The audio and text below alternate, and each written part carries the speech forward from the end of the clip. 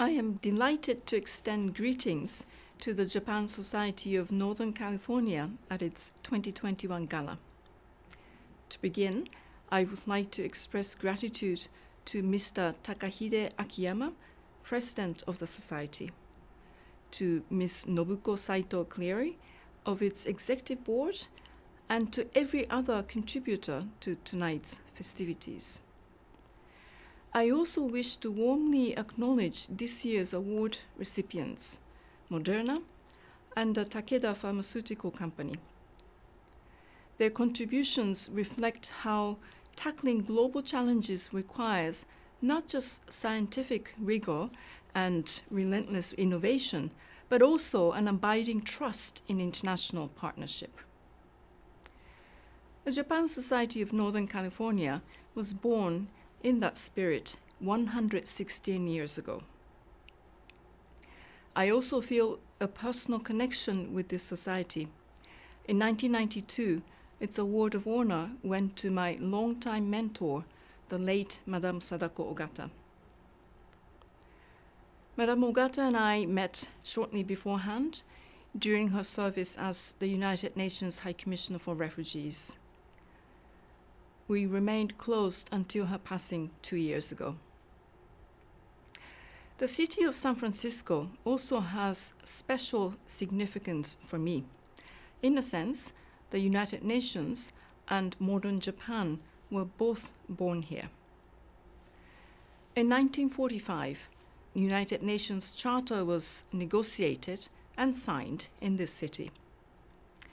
Then 6 years later, Japan regained its independence by signing the Treaty of San Francisco at the War Memorial Opera House, where you have gathered tonight. Both documents share fundamental goals and aspirations. The Charter opens by stating that we, the peoples of the United Nations, are determined to live together in peace. It also declares membership open to all other peace-loving states. In 1951, Japan and 48 other nations affirmed those principles in the Treaty of San Francisco. In the preamble, Japan declared its intention to apply for membership in the United Nations and conform to the Charter's principles. Japan ultimately joined the organization in 1956. Beyond ending the United States' occupation of Japan, the treaty kicked off one of history's most successful bilateral relationships. And their friendship has truly bloomed thanks to countless personal connections. For a perfect example, one need only consider the story of Mr. Shigeaki Mori, a survivor of the atomic bombing of Hiroshima, who devoted his life to memorializing 12 American prisoners of war who perished that day. For more than 40 years, Mr. Mori tirelessly investigated the fate of each one of those American victims. And that was not all. He also shared that he had learned with their families, bringing them to a degree of closure. Mr. Mori's experience was beautifully portrayed in the award-winning film Paper Lanterns, which was co-produced by the chair of tonight's gala, Ms. Nobuko Saito Cleary.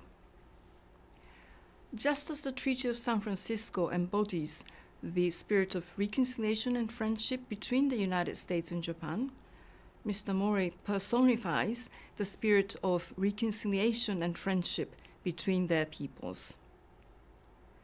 Let us remember his example going forward as we, the peoples, join together to confront the great challenges of our time. I wish you a successful and enjoyable evening.